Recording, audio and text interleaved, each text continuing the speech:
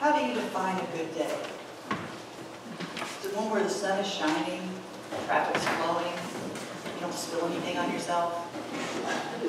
Maybe you wake up rested and nothing's hurting too bad, or you feel refreshed and everything just kind of seems to go your way. I guess it all depends on how you define good.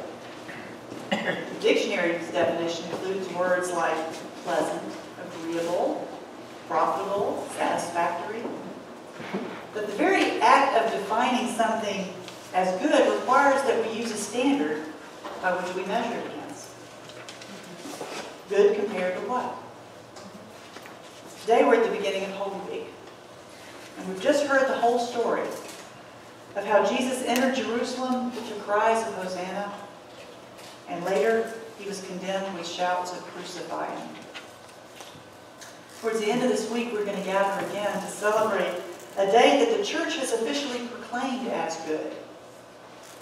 But to those outside the Christian faith, the name Good Friday must seem like an oxymoron. What could possibly be good about what happened 2,000 years ago? An innocent man who wandered about as a homeless itinerant preacher and teacher, spoke of God's love and forgiveness, of mercy and grace, was wrongfully accused, convicted, and sentenced to death for no other crime than telling the truth, saying that he was the Son of God. He was savagely beaten, ridiculed, hung on a cross to die, while almost everyone he knew abandoned him. Only a few people stayed behind to watch in horror. And he never fought back. He never struggled to justify or defend himself, declaring his innocence. They just kept dishing it out, and he just kept taking it. What's the good in that? The very first time the word good gets used in the Bible, there's something being judged, and it is being judged by a standard. As God created the heavens and the earth, he declared that they were good. But it was in the beginning. What could be the standard that he was using by which to compare them and declare them good? The standard was himself. Because ultimately, only God is good. His perfection is the ultimate standard for anything which is declared good, which is not good news for anyone who's trying to impress God by living a good life. If God's definition of good is perfection, then what hope do any of us have of heaven? Well, that's what Good Friday is all about. Because in Jesus, the standard is met. The book of Romans tells us two very important things about ourselves and about the nature of sin. Romans 3:23 says, "For all have sinned and fallen short of the glory of God." And Romans 6:23 tells us that the wages of sin is death. But when Jesus died on that cross on Good Friday, sin's wages were paid in full. Because God allowed his life to be made an offering for our sin. The punishment that we deserved was put upon him. And oddly enough, we read about it in the Old Testament reading this morning. Prophet Isaiah described with surprising detail what happened on Good Friday so long ago. And the remarkable thing is that he wrote that well over 700 years before it ever occurred. I just find this amazing. Every time I hear this passage each year, it blows my mind. I really want us to look at it again. I know you heard Joanne read it very nicely, but I want you to see the words. I want us to kind of walk through it one more time. Isaiah chapter 53. It's one of the 4 suffering servant passages in the book of Isaiah that describe Messiah, who the Messiah is. But this is a very unique servant song. It gives the most detail of all 4, and it has the distinction of being known as the forbidden chapter. The forbidden chapter. The 17th century Jewish historian Raphael Levi wrote that long ago, when the rabbis used to read chapter 53 of Isaiah in the synagogues, it caused problems. It caused discussion and speculation and arguments and great confusion. The rabbis decided that the easiest thing for them to do would be to simply stop reading it. To take that particular portion of Scripture out of the rotation of Scriptures that were read in the synagogues. That way, that's the reason why even today in some synagogues, they will stop reading about halfway through chapter 52 and pick up again on chapter 54. They simply don't read it. But it's not forbidden here. That's why I want us to look at it this morning. We have the freedom and the joy and the privilege of seeing it up close and in detail. So I want you to turn to Isaiah 52, starting at verse 13. That's where the servant song actually begins, the very end of 52, starting at verse 13. See, my servant will act wisely. He will be raised and lifted up and highly exalted. Just as there were many who were appalled at him, his appearance was so disfigured, beyond that of any human being, and his form marred beyond any human likeness. So he will sprinkle many nations, and kings will shut their mouths because of him. For what they were not told, they will see, and what they have not heard, they will understand. God's declaring that his servant will be successful in everything that he does, and that in his success, it will be accomplished in 3 different stages. Look at verse 13. It says he will be raised, he will be lifted up, and he will be exalted. Well, he will be raised, of course, refers to the resurrection. On the 3rd day, he rose again.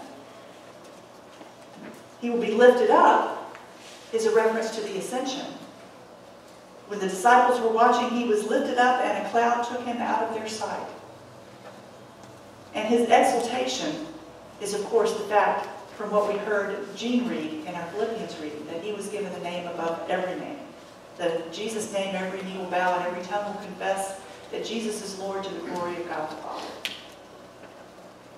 And verse 14 describes his appearance when he was put upon a cross, that he was so beaten and tortured, and that crown of thorns was shoved on his head with such force that his face was a bloody mess. He was almost unrecognizable. If any of you saw The Passion of the Christ by Mel Gibson, he did a very good job of giving us an image of just how terrible that must have been. It was a hard thing to watch. The first 3 verses of chapter 53 tell us about the rejection of God's servant, the Messiah. Who has believed our message, and to whom has the arm of the Lord been revealed? He grew up before him like a tender shoot and like a root out of dry ground. He had no beauty or majesty to attract us to him, nothing in his appearance that we should desire him. He was despised and rejected by mankind, a man of suffering and familiar with pain. Like one from whom people hide their faces, he was despised, and we held him in low esteem. The Messiah was to come from the house of David. But the kingly line of David was broken after Solomon.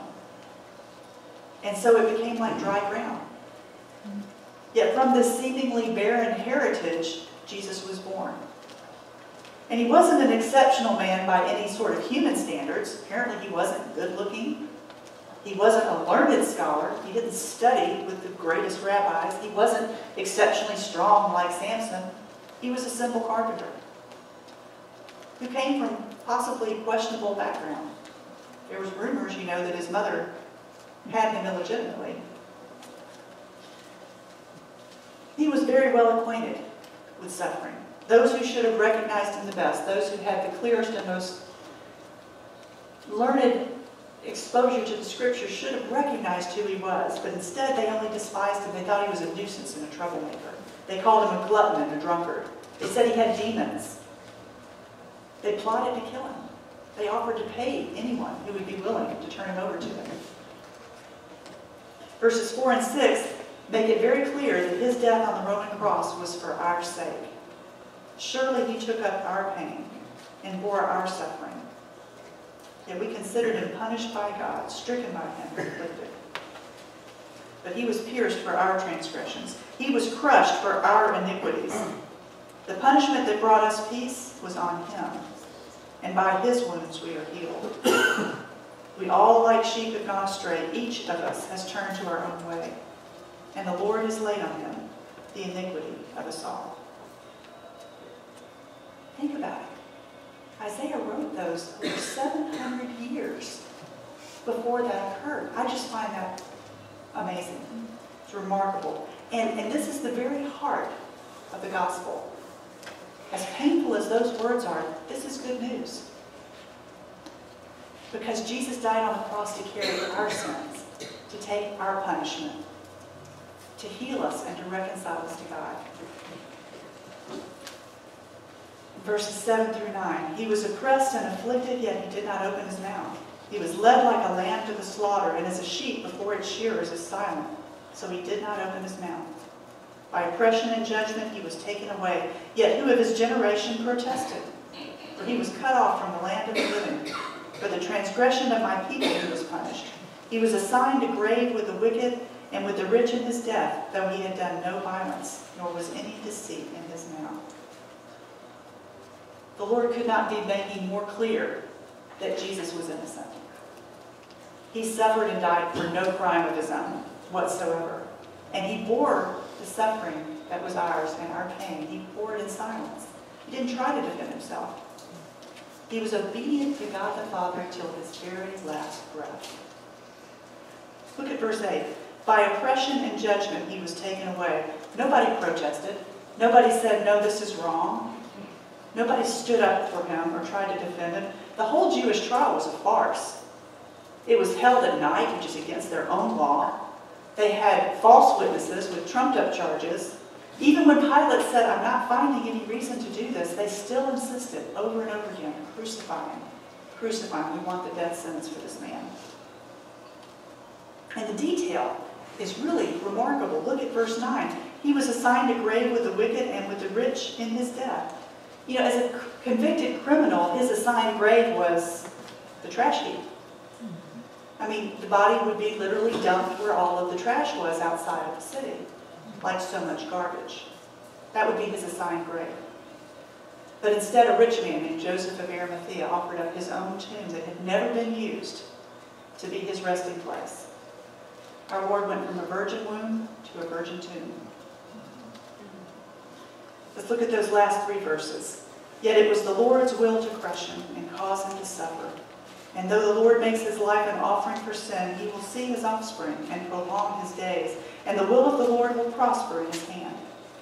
After he has suffered, he will see the light of life and be satisfied. By his knowledge, my righteous servant will justify many, and he will bear their iniquities. Therefore I will give him a portion among the great, and he will divide the spoils with the strong, because he poured out his life unto death, and was numbered with the transgressors. For he bore the sins of many, and made intercession for the transgressors. We're being reminded that God sent Jesus into the world for this very reason. We love to celebrate Christmas with the baby in the manger. We love all of the miracle stories and the wonderful kindness that he showed to people, but the ultimate reason he was sent was to die on the cross. God took no pleasure in that. He took no delight in his beloved Son being tortured and treated so shamefully, but that was the purpose. That was the purpose, and it was out of tremendous love for us that Jesus was obedient to that. For God so loved the world that he gave his precious, beloved only Son to die on the cross for our sins, so that whoever believes that doesn't have to perish, doesn't have to remain under God's wrath, but can have everlasting life. We're also reminded of the great victory of the resurrection, because how else could he see his offspring? How else could his days be prolonged? It speaks clearly of a resurrection. After 3 days, he rose again so that he could again see the light of life, like it says. And we are that offspring. We're the offspring that he could see.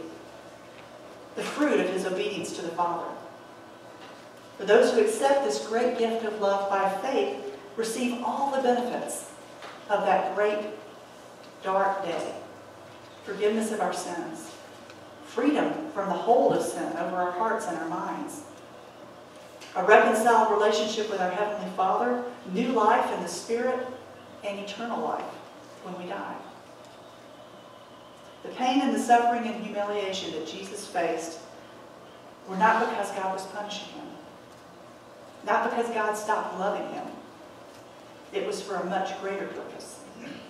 Titus 2:14 says that Jesus gave himself for us to redeem us from all wickedness and to purify himself a people that are his very own, eager to do what is good. That's the message of the cross. That through an instrument of death, God purchased eternal life for all who would believe and receive his Son Jesus. If this isn't settled in your heart, if you don't know that you know that you're a child of God by faith in Jesus, I encourage you, don't let another day pass. This is real. The consequences are eternal, and the wonderful benefits start now. Better than anything you could ask or imagine. So if this is your prayer, join me. And if this hasn't been your prayer, but you want it to be, join me. Let us pray. Heavenly Father, I believe that everything the prophet Isaiah wrote was fulfilled in your Son, Jesus Christ. Because of my sin, he willingly went to the cross to take the punishment that I deserved. I place my faith and trust in him this day as my Savior and Sovereign Lord. Thank you for this gift of new life. May I live all my days for your sake alone, eager to do what is good and for your glory.